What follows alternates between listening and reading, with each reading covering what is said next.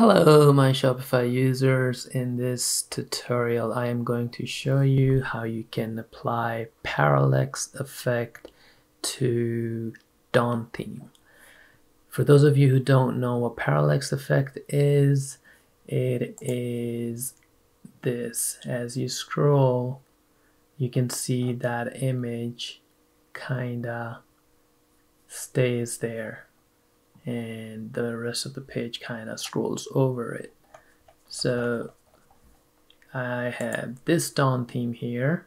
You can see this is usually how the default is. So it scrolls with the page. On this page, you'll notice I have these other animations. If you're interested in all this other stuff, please check out the links in my description. I have a couple of other videos. So in this video, we are going to focus on how we can apply the parallax effect to this top banner. One difference mainly between this Dawn theme and this debut theme is that this image here is a background image, while Dawn theme, this image is an HTML image tag. So it is much easier to apply parallax effect on this, and on Dawn theme it takes a little more work, and that's the reason I did not apply to this banner the effect earlier. So let's get into it, how we can achieve this.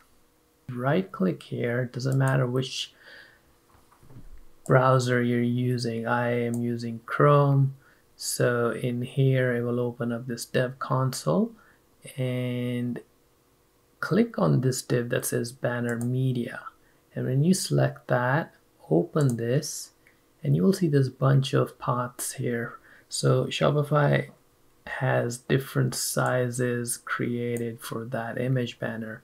So what you're going to do is click on, say, 750. You see the 750, right click, open a new tab. You can see it opens this up, go back, and then click on, say, another version. You see these are widths, so say 2000, and I will open that. It opens up a bigger version of the image. So I will tell you later where we are going to use these. So what I'm trying to get here is this path of these images. You could totally do this differently. You could just copy the paths from here, put them in a notepad file or something so you can use them later. It's up to you. So first thing, very important, that you would want to create a backup of your theme. And I have already created a backup of the theme right here. So you will just go here and then duplicate and then rename it to whatever you want. I have already done that. This is where I'm going to be working in. So I am going to go in here, and then you are going to go in the file image banner.liquid, which will be in your sections. You will see image banner.liquid. In here, go down to the line that says around here, settings.image is not equal to blank, and in here what you will do is this part here where the image is, you will first get rid of this. It's all the way from here till this is the closing tag, and we will get rid of that, and then I am going to save it, and then let's go take a look at the page.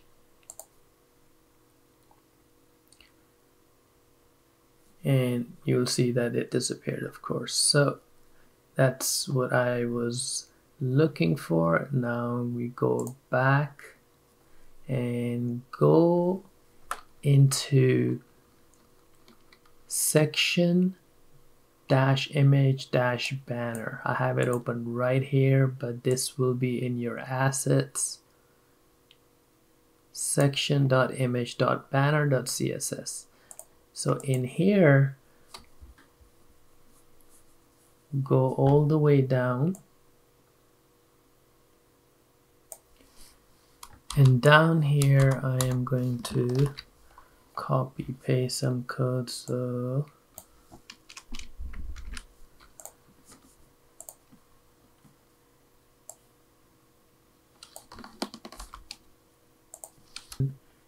this path here is the path that I got from one of those paths that we saved earlier. So I have this 2000 width version, which was this one, bigger one. So save, and let's check out.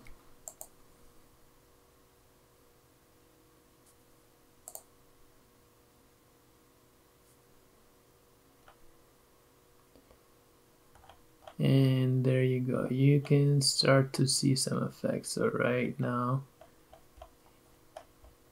you can see that the image kind of stays there as we're scrolling. Okay, so this is good, but there's still some things we need to do.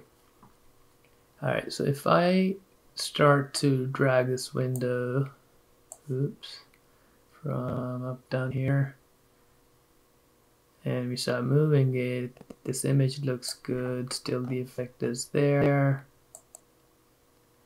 As we start to come down, we're still okay. Right around here, you see how the image isn't sitting right, like the positioning is getting cut off. So of course this is going to vary image to image, but I am going to make some changes here so this looks better at smaller resolutions like mobile and tablets, those type of screens. So what I'm going to do is we go back to our code, and I am going to add some of the styles here specific to certain screen sizes. So I'm going to extract out some of this common area. So this here can stay like that. What I am going to do is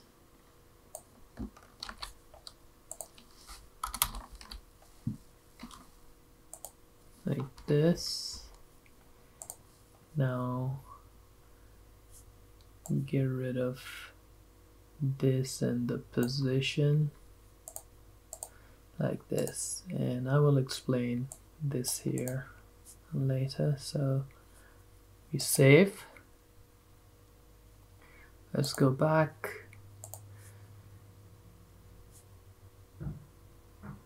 So this was expected because if I go, you can see this smaller screen is still good, and the reason we're not seeing the image on the wider screen is because the code we wrote is this media screen right here, media query.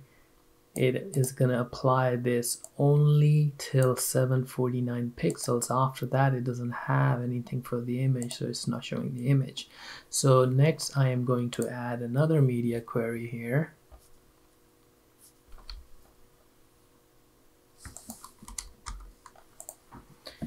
And now I'm going to save this.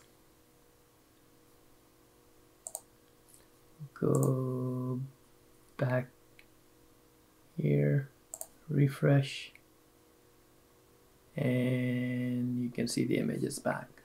All right, so now if we go all the way up and then down,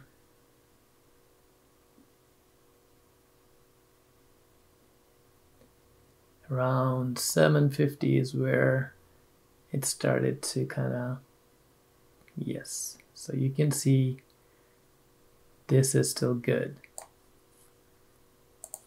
So I am dragging the image. If you want to quickly check the resolutions you have on this dev tool, just click this icon.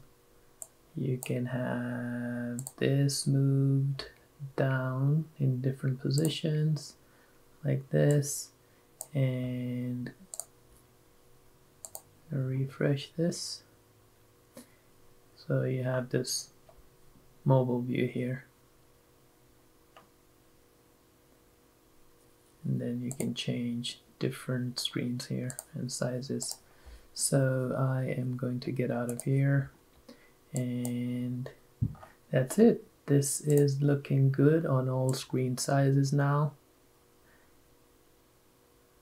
Few little things about the code. So here, one thing you will see is this background position is different between these screen sizes. So when you have the background attachment as fixed, that's what that background is doing, is attached.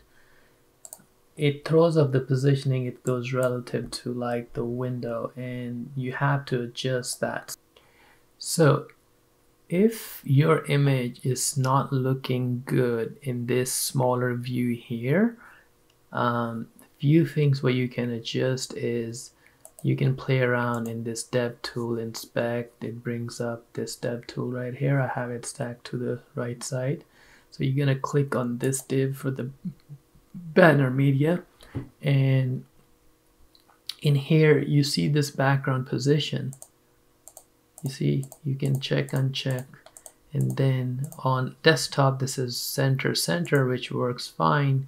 Here you can play around with these values. So you will see if I just select this and on your keyboard do up arrow, down arrow, you can see them just changing. So play around here to see what works out for your image. Same with that one. If I do that, that is in pixels.